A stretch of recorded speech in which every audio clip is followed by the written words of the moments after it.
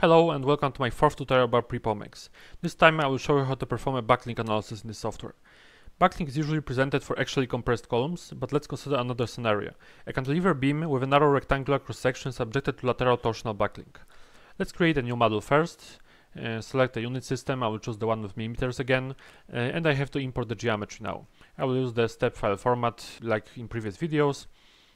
So we have the geometry imported and I could create a mesh now, but before I will do it, let's focus on a small but important detail. Here you can notice that the top surface of the beam is divided into two parts, the bigger one and the smaller one, and that serves a particular purpose. I modeled this in FreeCAD, and here you can notice the same thing, that the top surface is divided into two regions, and that's because the analytical solution assumes that load is applied just to this edge here. But it would be hard to apply the load only to this edge using available types of loads and constraints in CalculiX. So I decided to create a small surface here and apply a load directly to it. Let's go back to PrePoMax, and now I have to create a mesh. I will specify a maximum element size of 10 millimeters and generate the mesh now. The mesh is already created, so I can proceed to the analysis setup. I will define the material. Let's use the same elastic properties like in previous videos. So I have to specify the Young's modulus and Poisson's ratio. Now I will create a section applied to the whole beam. And now before I proceed to the step setup, I will create a rigid body constraint. You can remember this one from one of the previous videos. We defined this already. Let's create a reference point first. Instead of providing coordinates, I will just choose the point right here. This will become a reference point. And now I can create a rigid body constraint. This reference point will be selected automatically. I just have to pick a face to which the constraint will be applied. So let's select the small surface right here, and the rigid body constraint is already defined. I can create a new step. I will use the buckle step type and leave the default settings here. I will just tell you that I could specify the number of backlink factors, but in this particular case, we are interested only in the first backlink mode, and that's usually the case, so I will leave the first backlink factor request here. Let's create a boundary condition first. As you can remember, the beam is supposed to be a cantilever beam, so I will apply a fixed constraint to this back face. And now I just have to create a load. This will be concentrated force applied to the reference point that we created.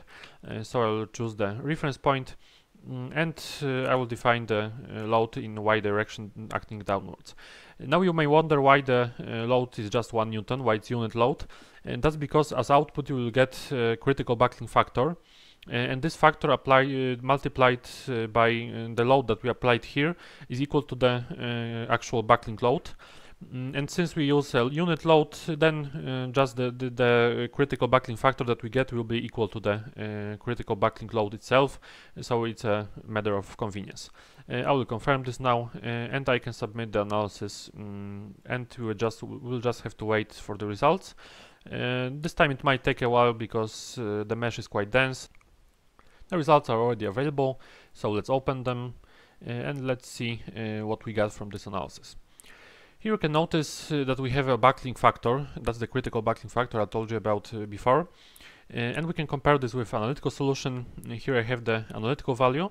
If you compare this value right here with the one that we got here, you will notice that they are quite similar. They are not very close to each other. There is some difference between them. But that's actually typical for backlink analysis. When you compare the analytical values with those obtained from the analysis, you might expect some differences, and still the results are in quite good agreement. So we shouldn't complain in this case about the accuracy. Of course, we could try with different mesh density, but in this case, this one should be sufficient. What I should also tell you is that here we can see the deformed shape of the beam. It's a first backlink mode shape. But I should also tell you that the displacements that can be seen right here, just like in the case of model analysis, aren't real. And if you want to get the actual values of displacements, then you would have to carry out a non-linear backlink analysis. That's it for the fourth PrePoMax tutorial. Thank you very much for your attention. Again, feel free to ask any questions and suggest topics for future tutorials in the comments. Have a nice day and see you in the next video.